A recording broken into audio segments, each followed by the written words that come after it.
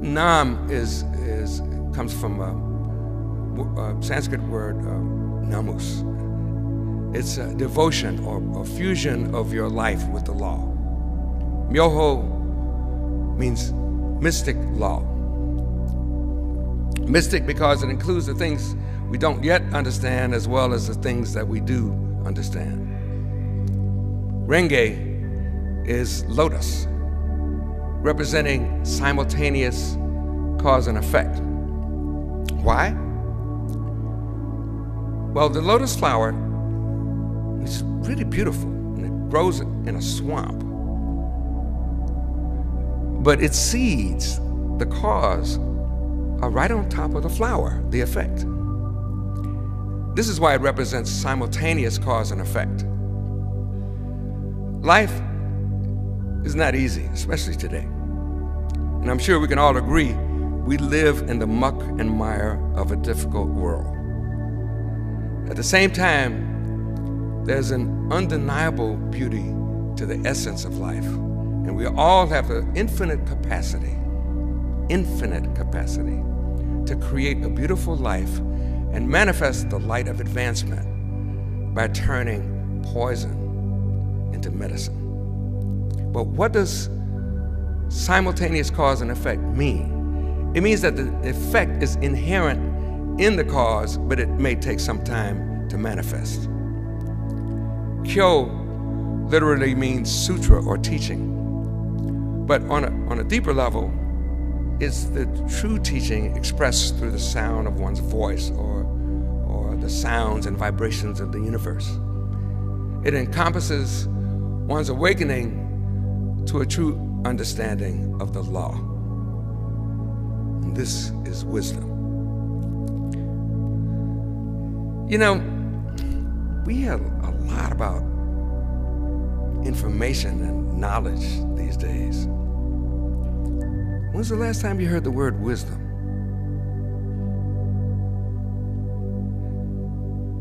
There's a huge difference between knowledge and wisdom.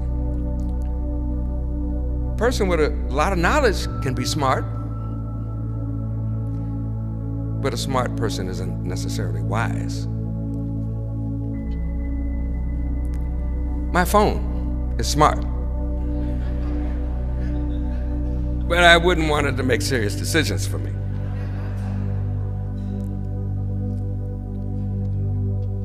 My life mentor, SGI's President Ikeda, says, wisdom is stimulated by compassion.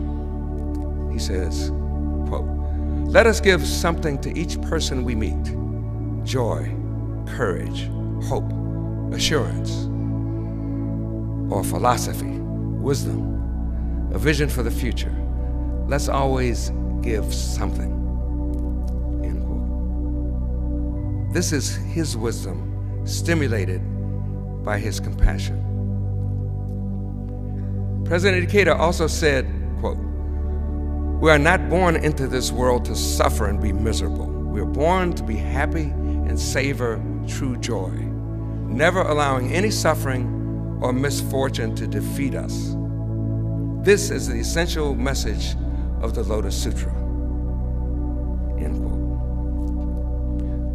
The Lotus Sutra is one of the most compassionate and significant scriptures of Nichiren Buddhism that says absolute happiness is inherent in all life. All of us possess the Buddha nature, and the attainment of enlightenment is open to all people as they are. To me, the purpose of my faith is to nurture feelings of empowerment and vitality, encourage a sense of personal infinite power, value, and limitless potential, and in the process reveal that every one of us has this ability. There's no ego involved, no comparisons to others. And if you're moving forward and growing, you naturally want to help others realize their dreams and happiness. We find those qualities in the jazz experience too. Every human being experiences suffering.